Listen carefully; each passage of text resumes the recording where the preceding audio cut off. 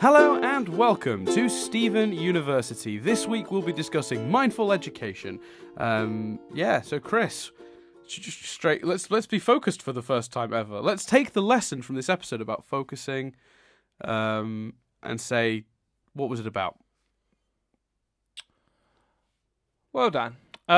So I was going to deliberately tangent us, but I won't. So in this episode, Connie shows up and Stephen's like, "I'm bald." Turns out he's not bald. It's a gag. Very Stephen. Yeah.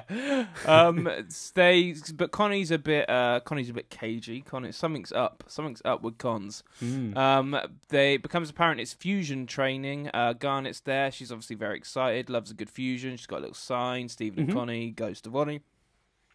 They go to the training area. The Pearl hologram things fuse. Stephen and Connie fuse. They realise they can flow. It's all good. They go to attack the fused Pearl. And then they separate because fused Pearl turns into a boy. And they're like, what? They separate. Turns out Connie beat the shit out of some lad. She's feeling guilty about it. Not how I would phrase it, but sure. Beat the shit out of someone. That's the most British you've sounded on this podcast. And what's funny about that is that's not the stereotypical what American thinks of. Hello, I'm British. Would you like to try some pheasant? None of that. No, you are like legit, like sort of on the street, young Brit. Which is, I beat the shit out of him, mate. Like that's what you basically just did. That was amazing. Carry on.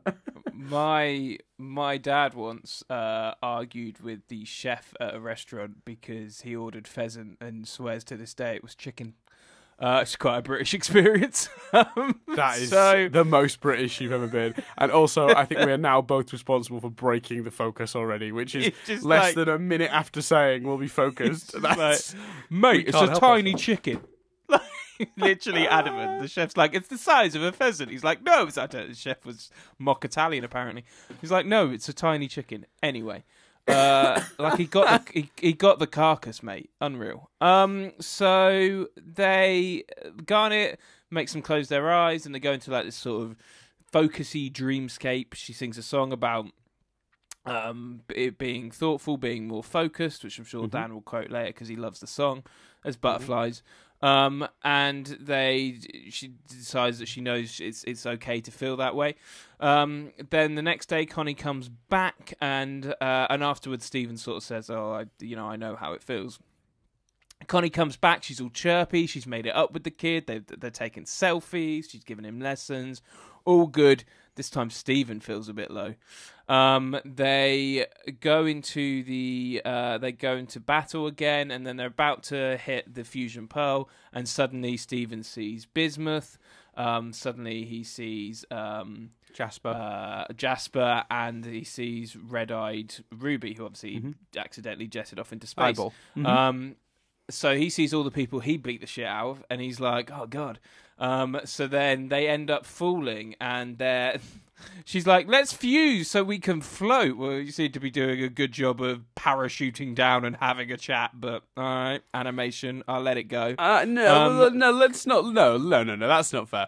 You'd see the videos where people skydive. They're falling for hours and hours. Like, they're not hours. They're falling for ages. Like, minutes and minutes and minutes go by while they're just sort of going through the air. Yeah. You don't know how high up the Sky Arena is. Let's be fair. That's fair. That could be. It could be higher up than planes and stuff. It takes. If you parachute out of a plane, it takes you a good couple of minutes to get to the ground. Yeah, but they haven't got parachutes. They're just. That's able why to they need to sustain float. A conversation. They're floating. Yeah. They're going down. Yeah, but you've seen people parachute in tandem where they're next to each other, but they're going down at the same rate. Yeah, but you never see them having a chat. They do on the microphones. They have little headsets so they can talk to each other like people on motorbikes do. Yeah, which Stephen and Connie don't have in this scene. But okay, so the gushing of the wind would cause too much sound, but you could go down in tandem. The only bit that's cartoony is the lack of wind noise. Yeah. That's the only bit that's cartoony. Oh yeah. They're not falling slowly, which is what you suggested when you said like, well, I don't know why she needs to float. They seem to be going pretty slow at the moment. Yeah, I do think they're sort of just having a casual chat. It took me out anyway. So Stephen's saying his feelings about how he feels about everything. Connie's like, "Oh, you've just got to. It's okay to feel this way. I've learned that. I mean, I appreciate the dude got. I appreciate the dude got injured. I'm not entirely sure the situations are comparable, Connie, but okay. What you've learned yesterday because you beat someone up. I mean, he poofed a gem anyway. They fuse, they float, and Stephen realizes he has to deal with these feelings, all centered around his actions recently. Mm-hmm. Episode ends. There you go. I'm guessing you're not that fond of this episode, Chris. From your, I hate the way it's like I'm gonna try and guess from the tone. I try and make the wrap up sound quite mutual. I'm gonna try even more so. Like the next episode, the roundup will just be like, this happens, cool, and then you'll be like, oh, so you didn't like it? But damn it. This happens. You know what you need to do is like range of. You need to do it. No, this is how you need to do it. Connie came round to Stephen's house. He was bald. They went to the place where they train. They fused. It didn't work. Connie discovered that she has some unresolved issues. They spoke to Garnet. Garnet sang a song. After the song, Connie resolved her issues. Stephen had some issues. They fell off the sky arena. Stephen resolved his issues. They floated home. I think it's too soon after the death of a great man for you to be doing funny voices like that. Wow, that is not what I was doing. You are a bad person. So for those listening, we are because obviously there's now an increasing gap because we're starting to get ahead again. But the week even they were like, "Whoa, Dan, too soon." Jesus, don't do a Stephen Hawking I was voice. just doing it in a monotone voice. Chris is referencing the loss of the great Stephen Hawking, which cool. Is awful. But how fair play to him. Like, he had 2 years to live and he lived for 56 more. Like, what a legend, what a hero Stephen Hawking is. He's the definition. He's the definition of that old action stereotype of never tell me the odds. Like, you've got no chance of surviving this situation. Never tell me the odds. Run straight into the situation. That's how I imagine Stephen Hawking said it after the doctors told him. They were like, "Yeah, you won't live for more than 2 years. Don't tell me the odds." Zip out of the door, gone to live on for many, many more years. Have you heard the time travelers story? How awesome is that? He threw a party and invited time travelers after the party under the logic that they would travel back in time and join the party, and apparently no one turned up. But how awesome is that? Like, that's as a thing to do. That's so cool. So anyway, I'll be honest, I'm going to upset everyone. I'm torn. I don't know. Because, and I know I'm going to annoy you and people listening because I've no doubt this is a fan favourite. And I really enjoyed it. I did really enjoy it. But I'm a little bit torn because it just kind of felt like this awesome music video, and then we learn that Stephen learns that he's going to have to deal with some stuff. But that stuff doesn't get resolved, and nor should it in this 11-minute episode. But it just feels a little bit like this really cool music video, and then Stephen's going to deal with this at some point. Okay, cool.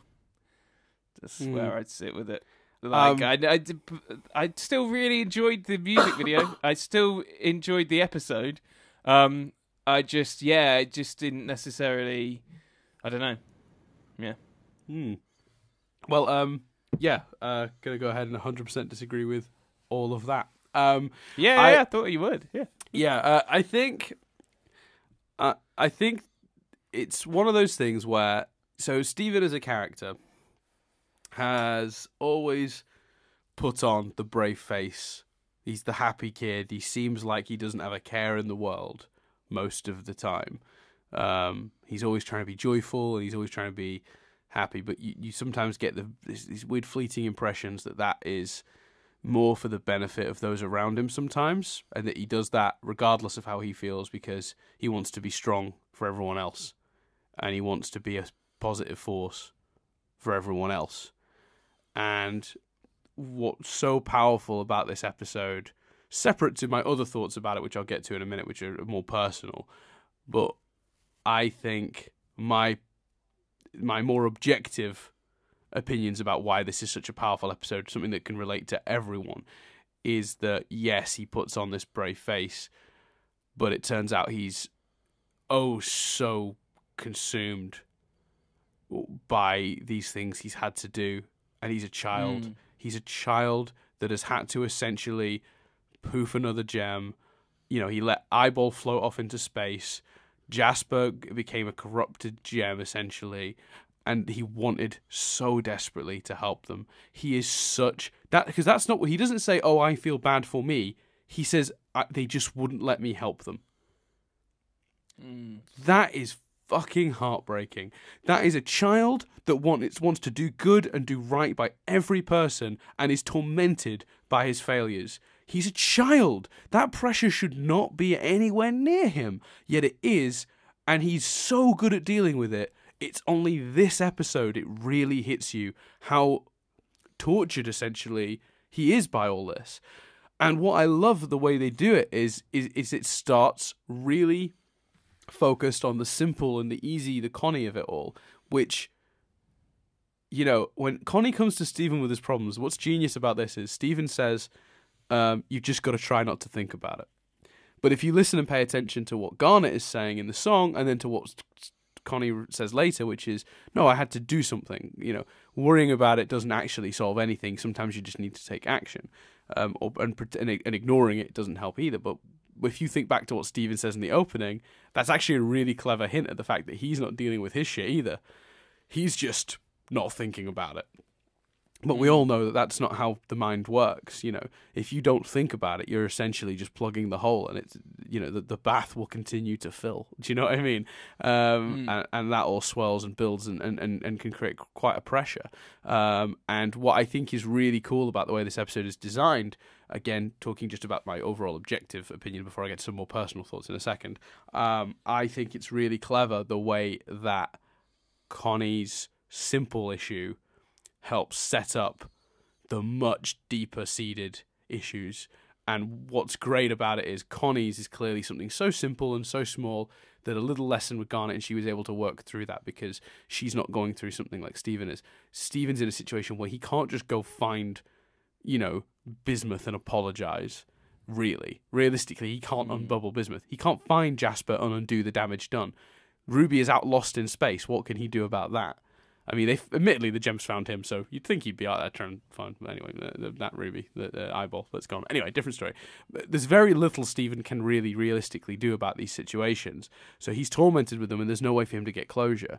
And an episode that explores that by surprise is genius, because it's just not about that until the moment it is. And they're even a little bit more subtle about Stephen not being in a great position when Connie comes around the next day and she's all cheery.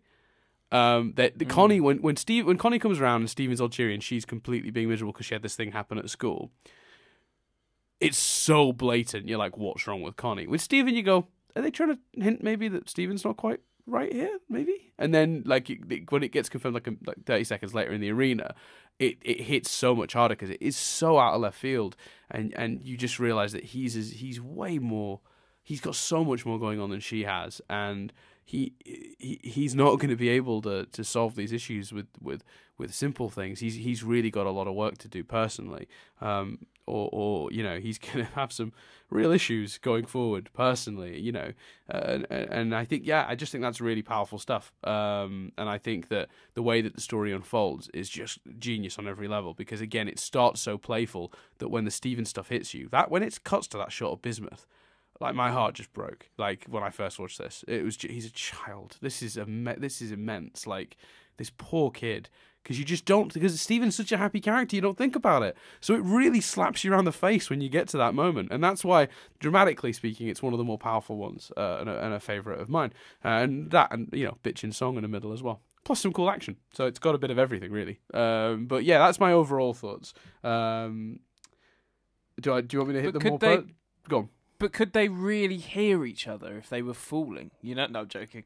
I think you make some really valid points. I think that's fair. That gives me a I think I don't know. I saw all that, but maybe didn't hit me as hard, or maybe there were some bits of it I didn't quite see. Like, I interpreted the left field as, like I say, as it being a music video in the middle, and then it goes somewhere else. But you're right. That left field, that's, you know, clearly by design. And you could look at it in a negative way, but you could also look at it in a positive way. And and give the story credit for that reason. I think that's all very fair. So yeah, no, I think I can completely see where you're coming from. I've got a theory, but let's hear your personal the way it hits you personally. So I have, and this is quite personal stuff. So whether this is worth listeners hearing or not, I don't know. But gonna say it because it's part of my opinion of this episode, and it affected my viewing of the episode first time and this time. I personally have suffered with anxiety, and if you've ever had legitimate anxiety, you understand the way that thoughts can swirl and expand, and you can think, you probably understand about the hours and hours you'll spend in bed, sort of running over every choice and word you uttered the day as it went on, and unable to get closure on stupid little things that are completely insignificant, but your brain will not stop replaying them. It can lead to insomnia. It can lead to physical symptoms, pains, like in your stomach, chest, headaches, tension headaches. It's genuinely a deeply unpleasant experience on all fronts, and mindfulness as techniques for dealing with anxiety and somewhat dealing with depression as well is a legitimate and very commonly used technique. If anyone has ever been in that situation, and I hope to God. God that I don't technically believe in, but use the phrase. I hope that is a very small number of our listenership, if any. I know that's probably not realistic, and I know there's probably a lot of you out there that have suffered with it. But let's just hope that it is a small number, because I'd like to think that better. But mindfulness is actually, I think, I've learned, a really, really useful tool for dealing with. When your brain kicks into that mode of just swirling pointless thoughts around your head that just it's hard even to explain it really. But the techniques of mindfulness, which there are courses you go on. The NHS in England will actually send you on mindfulness courses and things now if you deal with these issues, and I think they're really valuable. And I think having an episode of a kids' television show that came up shortly after I experienced it and looked into some of that stuff, plus just thinking it hit me particularly because I really related to the subject matter, and particularly the song has a real relevance to me, and always hits really hard when I watch it. But then on top of that, I think even in a situation where I haven't experienced a need for mindfulness, I think it's really, really important that we give kids these tools. So the premise of that song of sit, take a moment, collect yourself. It's just a thought. You've actualized a concern in your head, and you've made it 10 times worse and more of an issue than it probably is. You need to think and calm down, gather yourself, move on.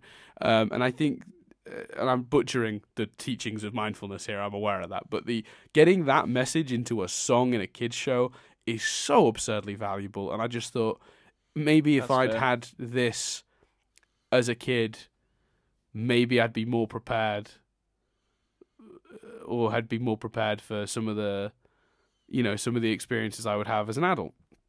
And I think go on. Sorry, go on. No, you go. No, I haven't nothing. Okay. Well, I don't want to interrupt you if you did have something, but it felt like you were talking. No, well, if I had something, I forgot it. So to carry on, it's fine. I think that's the cleverness of and it's relevant to what you were saying. I think that's the cleverness of thinking about it. The Connie storyline. They could have had Connie do something gem related. They could, which in some ways she did, because she was clearly using the training. They could have had her fuck up in a battle. They could have had all sorts of gem stuff. But what they did instead was have Connie have an incident at school. So they made it incredibly relatable. She lashed out at someone over something at school. They showed that moment. They framed it in in a very human way. They framed the incident that causes that message is an incident that a child watching could have, and that's a great message to send. And I think it's the kind of thing that I think shows don't show enough. I think that you know, because kids shows are, and even this show is so fantasy based, you could easily have it where, like, I was thinking about this yesterday. This is such a weird pull. But yesterday I watched the much criticised and much negatively reviewed Yoga Hosers by Kevin Smith. And I will say this for it. What I thought was clever is I'm watching this set in a convenience store with two teenage girls who end up fighting this, and it's fancy in a way because of the monster they end up fighting, but they are two normal teenage girls. I was watching it and they're pulling yoga poses, and then they start kind of doing yoga moves to fight this villain. And I was like, well, fair play, because it's great having Wonder Woman. I'm not dismissing at all the power of Wonder Woman. I think Wonder Woman did brilliant things for young girls. But that is and Princess Leia was great, and all these amazing female role models. But Rey in the recent Star Wars movies. Amazing stuff. But there's an element of that's so science fiction. Do you know what I mean? Wonder Woman is a woman, but she is also a god. So to see normality, I think, is even God. It's such a shame that it's rare enough to see Wonder Woman. It's even rarer to see a female role model that doesn't have those powers. And I'm not, you know what I mean? I'm not saying one is better than the other. I'm saying there's room for both. How awesome is it here that it wasn't her doing some gem stuff where the person watching it the kid watching it is going, well, I'm never gonna be fighting a gem monster. It's her having a row at school, which they would have all the time. It's a relatable, obtainable thing. The same with Yoga Hosers. They didn't have powers. They were just kind of kicking ass. So it's the idea of something at school weighing on you as you go home because you've done something embarrassing. They made it so relatable. That's what they do, because they have her specifically say, it was really embarrassing, like, which is like, so she knew the guy was okay physically, but she was mostly just humiliated, and that she'd resorted to that like so quickly, and like, you know, and 100% really relatable. It's a weird experience because I didn't say I didn't like it. I said I'm torn, and I think this conversation is definitely making me less torn and lean towards the genius of it. Because I, like you say, the song, the use of the butterflies and stuff. Really cool symbolism. My theory. Before you get to the theory, actually, one thing I just wanted to say is that to sum up very quickly, I think that's what I was going to say before we got sidetracked a little bit. To sum up, basically, what I was rambling in towards there was, for me, the biggest impact of this episode, as someone who'd experienced it and seen the benefits of mindfulness and things like that, was the idea that even if one child could not go through some of the things I've gone through, because Rebecca Sugar was caring enough and thoughtful enough and clever enough to work it, not ham-fistedly, but very subtly, in a way that somebody could watch this episode not knowing about these techniques and the anxieties that can come with them in the real world applications of these techniques, and not even know what it's related to. It's so subtle. The fact that Rebecca Sugar took the time to include this in a television show, and potentially help these children who will one day be, adults dealing with these issues, and even maybe as children dealing with these issues. Not something I experienced. I was lucky, I suppose. It's not something that really came up for me until later in life. But the idea that she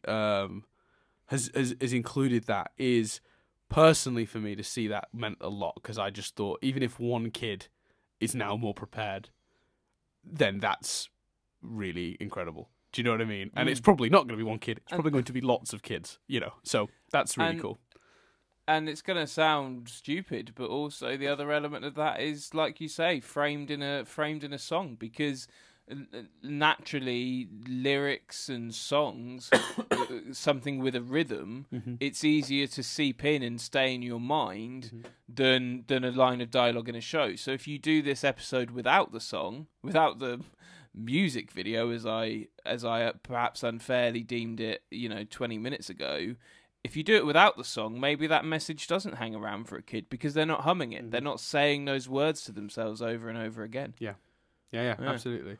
And when you look, if you read like a pamphlet about mindfulness as a technique and then listen to that song again, the phrasings and the little words used here and there that seem innocuous are so directly taken from that sort of way of approaching anxiety and things like that. So it's really, really incredible what they've done there. And that's why that's one of the reasons why. And I totally acknowledge that a chunk and a percentage of my love for this episode is related to that.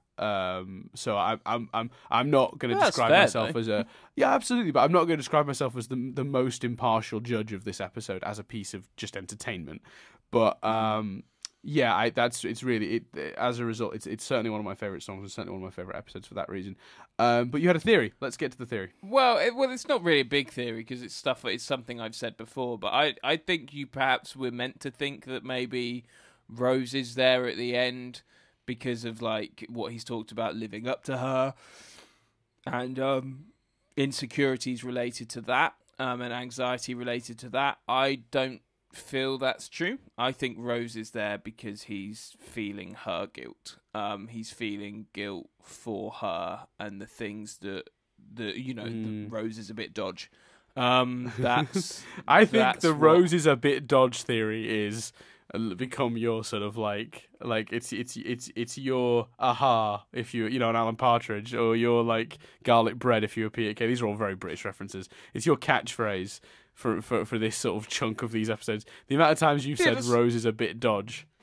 That's what I'm labelling the theory. It's my Rose is a bit dodge theory, and the theory is that Stephen is beginning to feel the weight of what she did, and he will go on to find some way to address that. Which is excuse my cough, guys. You'll have to. But what's interesting about that though is that it's been done quite subtly, because by starting to hint that he's feeling the guilt of her actions means he's starting to believe that not all of her actions were good. Because previously, if you stick this episode, obviously you have to make sure that you've set up the bismuth and the ruby element of it. But if you put this episode and the Jasper element of it, earlier in the run, before the suggestions and the hints that Rose was potentially, a sort of war criminal of her own, and that she did bad things, or before Steven started to clock that, you would go like, you wouldn't think of it in any other context. You would just be like, yeah, he's feeling guilt because he's not living up to her. But the more he starts to question her actions, the more you start to realize that he's taking on that guilt. But it's not explicitly said. You could take what you saw completely differently in this episode. It's very subtle, but it is present. I think so. And I think my theory is this season deals with him trying to deal with that guilt and that belief that what she did wasn't necessarily right. Mm-hmm. Yeah. My Rose is a bit dodge theory. The Rose is a bit dodge theory. So yeah, it's going to be even bolder and say that that's what takes him out, because you said that I believe you said Out of This World was a good summary for the whole season. Mm-hmm. And you said that. I think that's what takes him out of this. I think that's what takes us off of Earth. His guilt. So you think that's you think that's literally out of this world, as in going to another planet? Yeah, I don't think you were like, it's great, man, it's a great season, like, it's out of this world. Like, I think that was a literal, like, a fair bit of it set in space. Okay. Or on Homeworld or wherever. Okay. I'm not saying anything, obviously. No. So, in terms of just a few other bits of the episode that are worth mentioning, love the use of Stevonnie in this episode to help illustrate the point. I think Stevonnie, this version of Stevonnie, when it's Connie in her like training outfit, that purple sort of fighting costume she wears when she does this, love it. Like the combination of how Stevonnie looks when it's Steven's shirt, but Connie's like sort of fighting top over it. I think it's a great look for Stevonnie. I like that Stevonnie is so easy to sort of for them to create out, even if they had some trouble keeping it stable. I like the idea that we got a clearer insight into what sort of goes on when a fusion splits, you know, through instability rather than through disjoice. Because what I like about that is this is the first time Steven has experienced that. I think. No, it's not, is it? Because didn't that happen? No, that's a lie. Steven experienced it during the very first time they became Stevonnie when Kevin was all a creeper. Yeah, but that's what I love about. That's my favourite use of Stevonnie in this episode. The plot of you need to be thinking the same way, you need to be in line with each other to fuse and make a fusion work has been done a few times.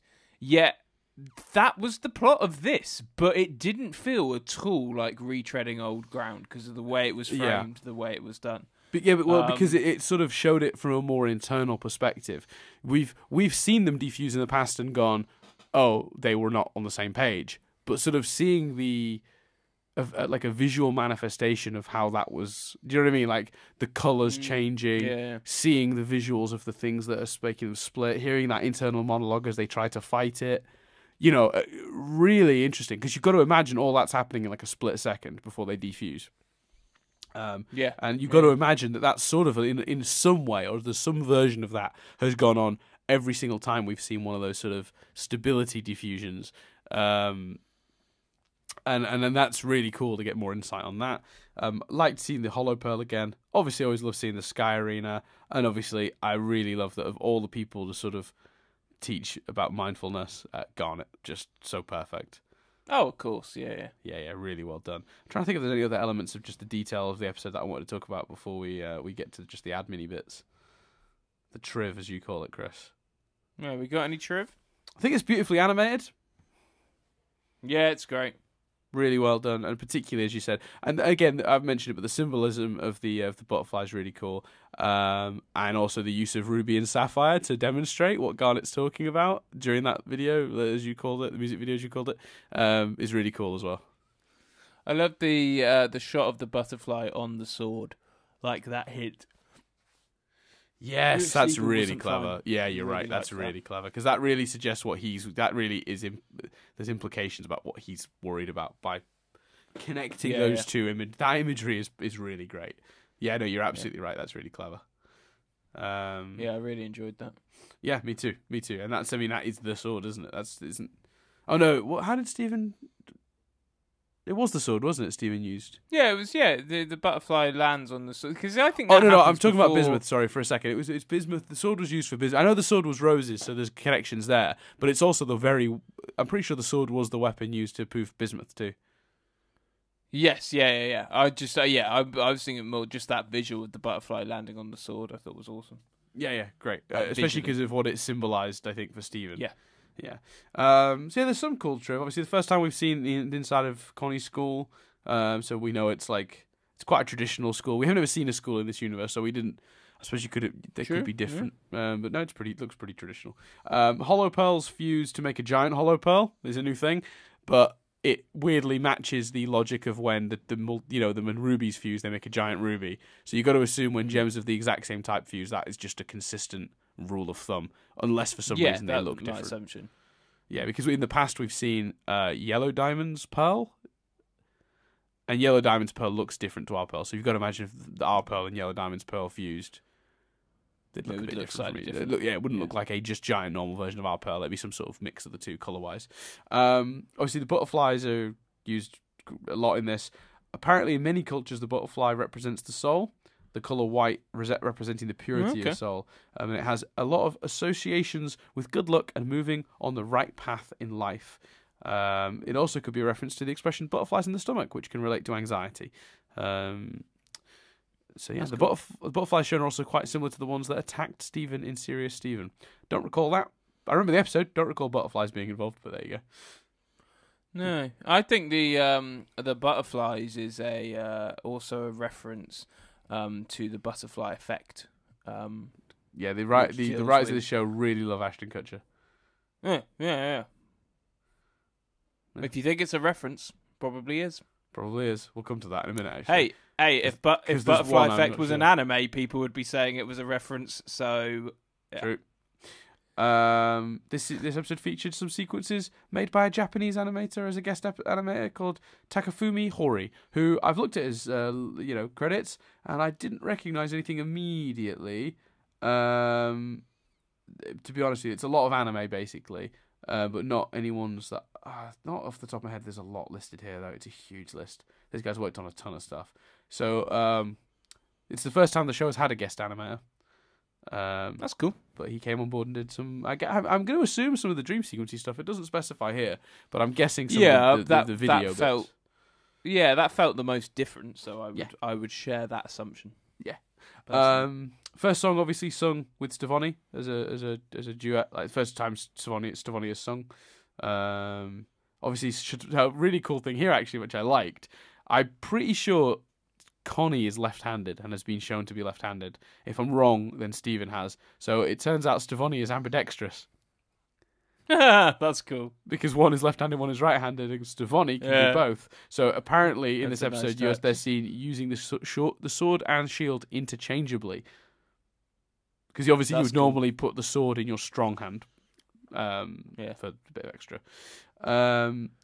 In the ancient Sky Arena, there are 4 floating sort of diamond-shaped sort of rock things. They can be seen above the arena. The pink one is broken, possibly sort of not foreshadowing, but sort of like little nod at the idea that maybe Pink Diamond was shattered. Thought that was kind of cool. That's nice. This episode is one of the few that ends without an iris close. You know, the onto like a specific thing, which is pretty cool. Steven and Connie holding their hands together as they fall is it says here possible reference, but it's a reference to the 2001 Japanese anime fantasy film Spirited Away, which, I think so. I thought that when I saw it the first time. The Studio Ghibli film. Nice. Yeah. Have you seen that one? Fair play. No, animation. Hate it. Oh yeah, that's right. It's a really good. It's a good one. It's not my favorite Studio Ghibli film, but I get why it's sort of. It's the most accessible. The reference point.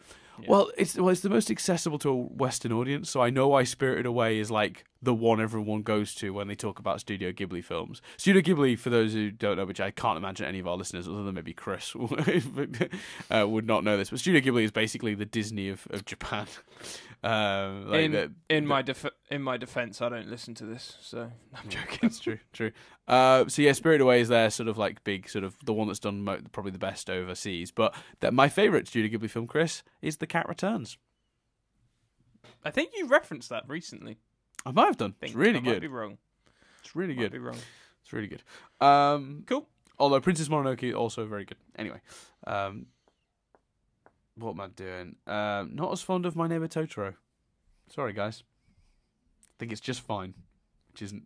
Anyway, Stevonnie kicking their legs to hover in the air is a possible reference, and again, I'm going to say probably is because I recognise this as well, to Yoshi and Luigi's scuttle jump animation from Super Mario Bros. So when you jump with Yoshi or Luigi, their legs sort of flail about a bit. I think that's definitely a reference. And what's cool about that is playing the Save the Light game, Peridot has that exact jump. Which I think is pretty cool. So they've obviously kept that in mind for the game too. Garnett's method of mindfulness meditation closely resembles principles and strategies of the mindfulness cognitive behavior therapy, or acceptance and commitment therapy, practiced by accepting the presence of negative feelings without dwelling on those thoughts. Both therapies have been shown to have a high success rate in treating anxiety, depression, and PTSD. So obviously that is the trivia of the on the website, sort of confirming what I was saying earlier, which it has real life sort of connotations. Which has really changed my view, I think, on the episode. Like I say at the beginning, I was torn. I'm definitely less torn about it now. I can certainly see its value and its power a lot more. That's good. Yeah. Weirdly, Cool. now this one I don't know if this is a reference, right? But I know the usual rule is if it might be, it is. But I think this is the exception. Can we make an exception to that? Because I think this is a bit of a stretch.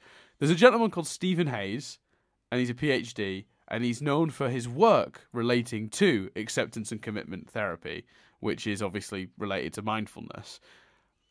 He's bald, and they think Stephen's bald appearance during the opening joke might be a reference to him, because he's a bald Stephen Hayes.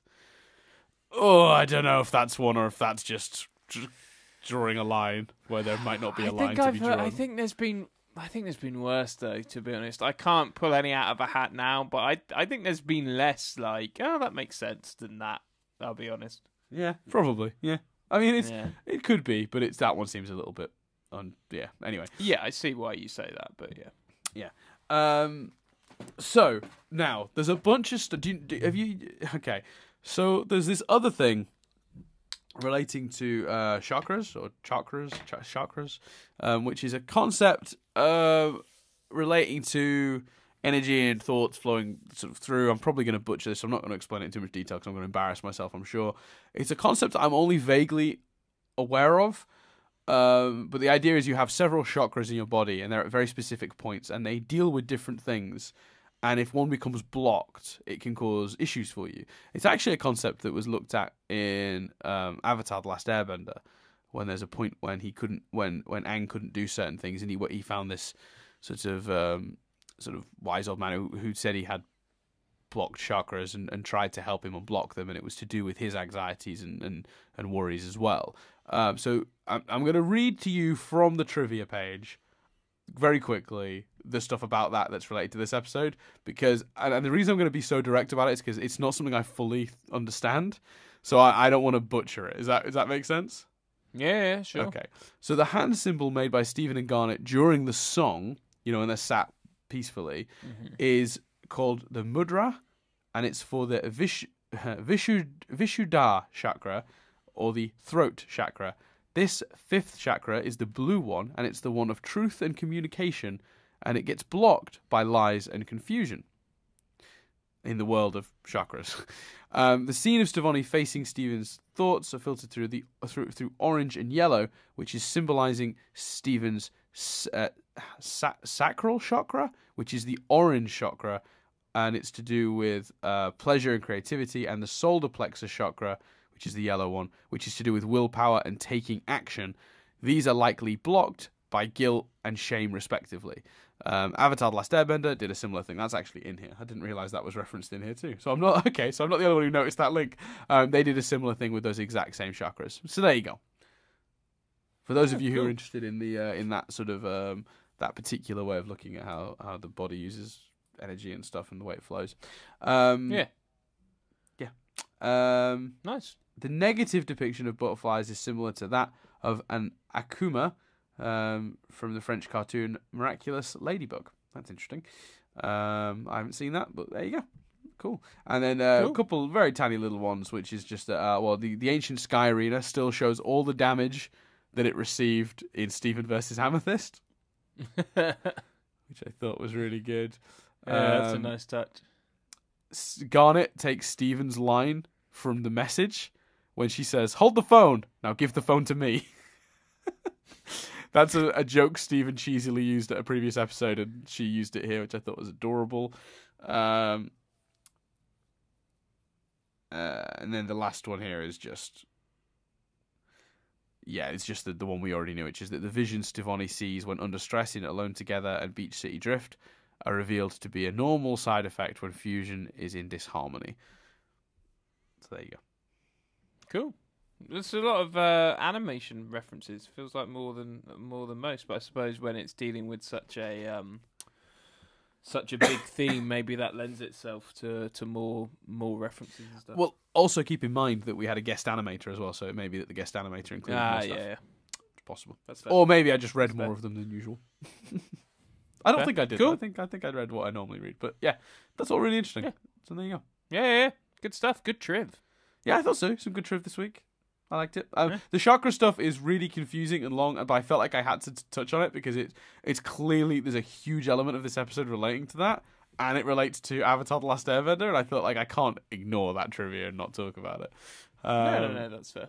I mean, it's one of those things, though, that I genuinely have to just acknowledge. I don't fully understand the concept. I don't 100% know where it originates from. I know it is a real-world concept that has been adapted sort of in these shows, but I genuinely don't fully understand the where it comes from, who it's used by, and also 100% how it works. But, that's fine.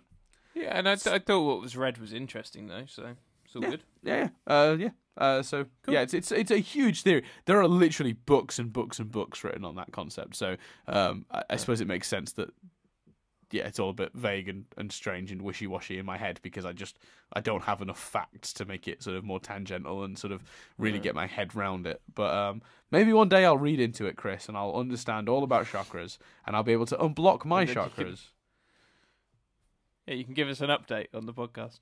Yeah, I'll let you know. You know what? I tell you what I'll do. I will read into chakras and come back to you in a couple episodes. How's that? Yeah, cool. Sounds good. There you go. Sweet. So that is. I think I'm that's gonna everything. force you to give me a hint. Yeah, I want a hint. See, I'm going to say no now because you've asked for a hint. Go on, give me a little hint. No, you do. Okay, it's the 108th episode overall. Oh, big episode. Big episode 108. Let's do it. Right.